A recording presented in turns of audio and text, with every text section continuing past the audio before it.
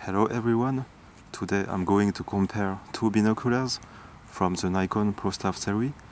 On the left, the Nikon Prostaff 7S in 10x42, which is included in the previous model of the Prostaff series, and the Prostaff P7 in 8x42, which belongs to the new model. So I'm going to talk about similarities and differences. Both models have a dielectric coating on the prisms. The dielectric coatings allows the binoculars to have a bright image, and the face coating is something which can increase the sharpness of the image. Both models are waterproof and fog-proof. They have the same eyepiece cap.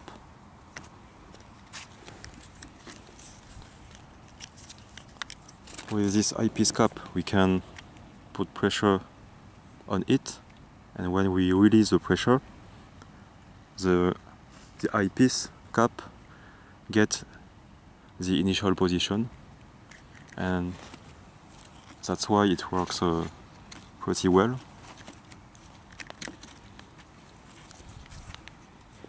I can do the same thing on the P7.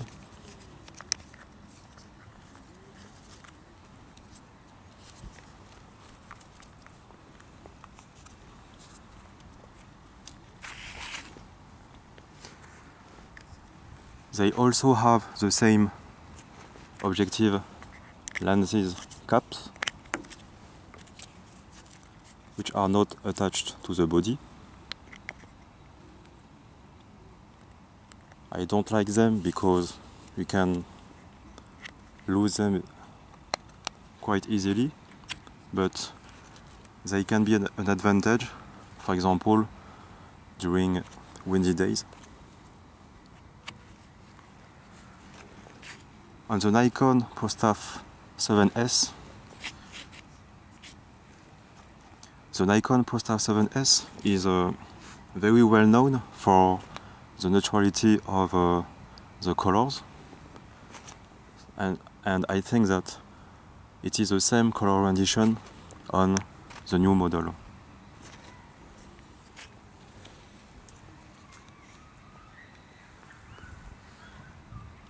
Today there is snow, so maybe we can see the whiteness of the snow.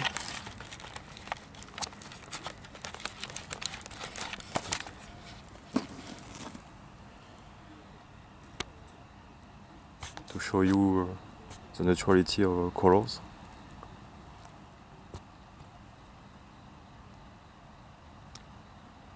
The eye relief is too short for my camera, that's why we cannot see the whole field of view on the 10x42.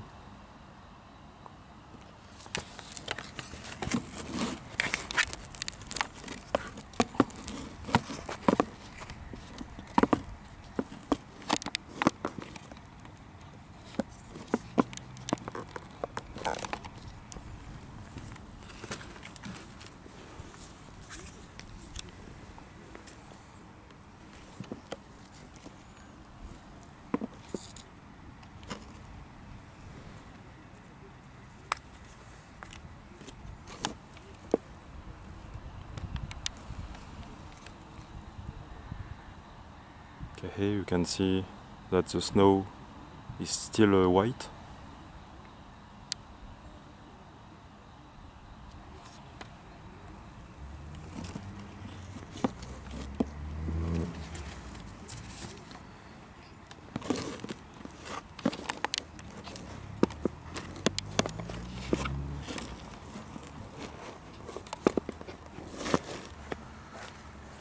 So now we can talk about differences.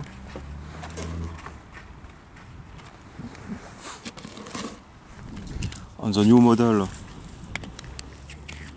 there is a water repellent coating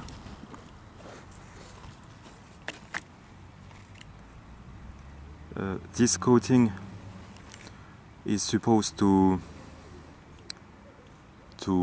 reduce the water condensation, and there is also an aleophobic coating on the lenses, which is supposed to repel oil. So the main purpose of these coatings is to maintain the lenses clean. I think that the sharpness and contrast are better on the P7, but please be aware that we are comparing two binoculars with different magnification. So I don't know if this difference is the consequence of the effect of the new model, or is the consequence of a lesser magnification. But I think that we can explain this difference by the position of the objective lenses. You see that on the P7 the objective lenses are more recessed than on the Prostaff 7S, and the consequence of it is that maybe there is less incident light which goes in the tubes.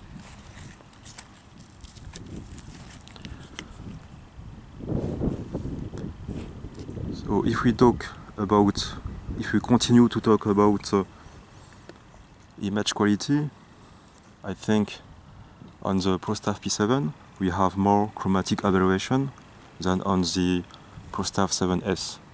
But again, this is not the same magnification, so I don't know how the chromatic aberrations are on the 10x42 of the new model, and I don't know how the chromatic aberrations are in the 8x42 of the Prostaff 7S.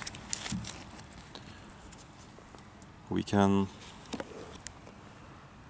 target a tree to show you the chromatic aberration. So if you go on that tree,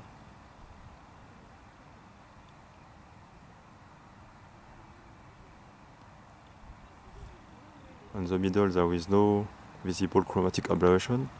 So chromatic aberrations are visible only in challenging conditions, like when we target the top of this tree. So now if we grab the 10x42,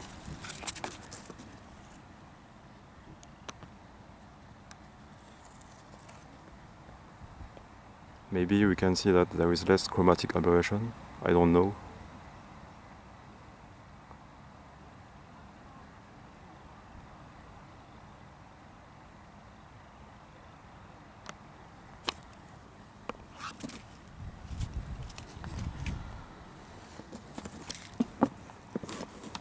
I think that in both models there are barrel distortions, but I think that in the P7, in the 8x42, there is more barrel distortions. Barrel distortions is visible when something at the field of view is placed at the center. For example, if we target this tree will become smaller at the field than if it was placed at the center. At the edge of the field of view, you see that the tree maybe becomes smaller at the edge of the field of view than if it was placed at the center of the field of view.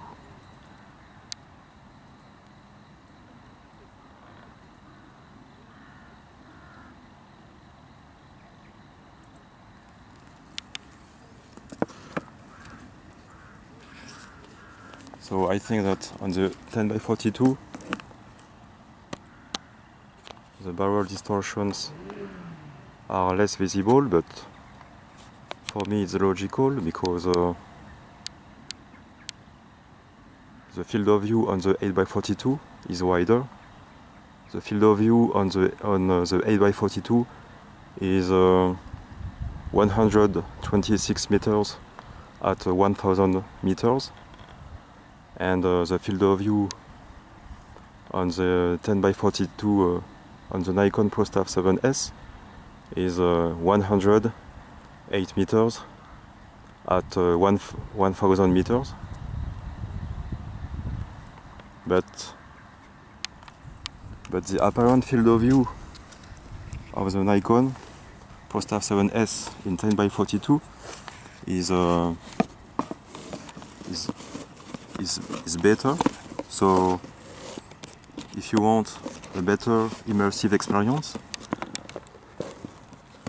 I think that a 10x42 is a better choice, either in the previous model or either in the new model. You can even take a 8x30 in the new model to have a better immersive experience.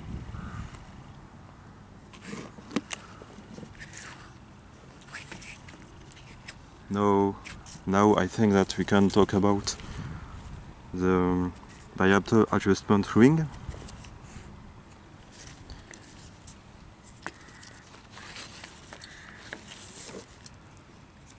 So on the previous model, it's a classical ring that we can turn, and on the new model there is a free lock system. To get the ring in the free lock, in the free position, you have to turn a little bit the eyepiece, and then we can move up the ring.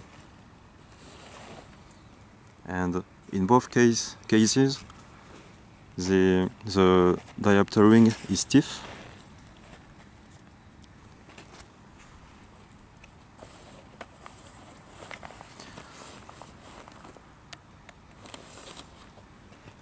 So if it's not necessary to go to the lock position, you can, if you want, you can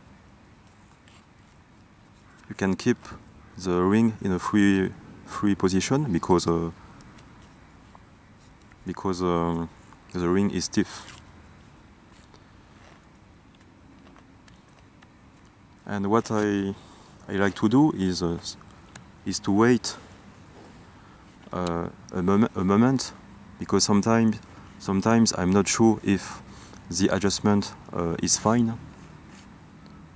So I like to wait a moment just to be sure that the adjustment is fine.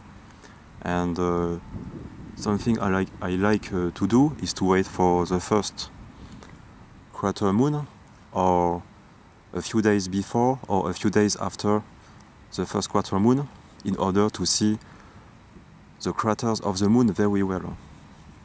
And then I check if the adjustment is fine. If I see with both my eyes, if I see that the image of the craters is sharp, then it means that the adjustment is fine, and then I can lock the ring. But if you don't want to lock the system, it's okay, because the eye relief is very long on here, on these binoculars. It's more than 20 millimeters, and with this glass I'm still able to see the whole field of view, even if I go to the first click. So if you are glasses wearers, so don't be worried about the free lock system. You can still see the entire field of view. On the Nikon Prostaff 7S in 10x42, I am not able to see the entire field of view even when the eye cups are fully retracted. Maybe I can see 80% of the field of view.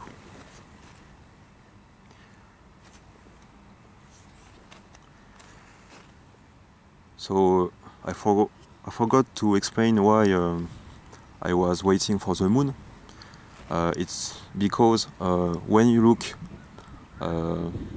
at something, sometimes there are atmospheric turbulences, and the advantage when you wait for the moon is that the moon is an object which is usually far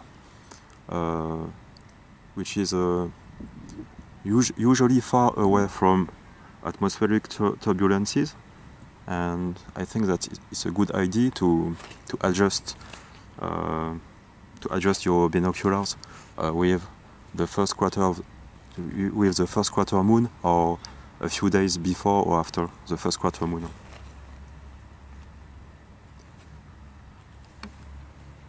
So now I'm going to talk about the focus wheel. The focus wheel is very smooth on the 8x42 of the new model,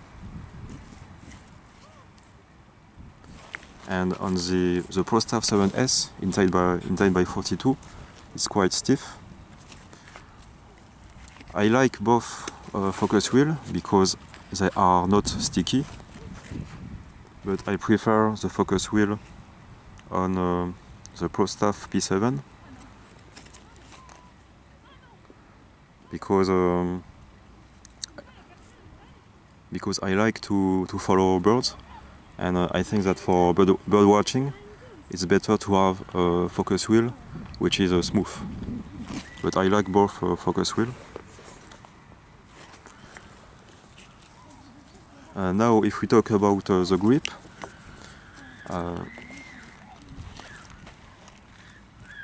the grip is strong everywhere on the Prostaff 7S, but on the Nikon P7 the grip is strong only on strategical areas, like where you place your thumbs and where you place your fingers. So now about the handling.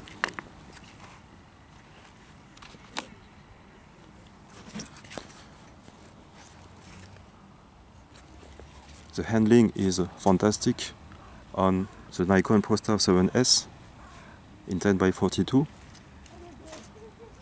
because when I place my finger on the focus wheel and the other place on the other fingers on the bridge, I feel like these binoculars are very well balanced,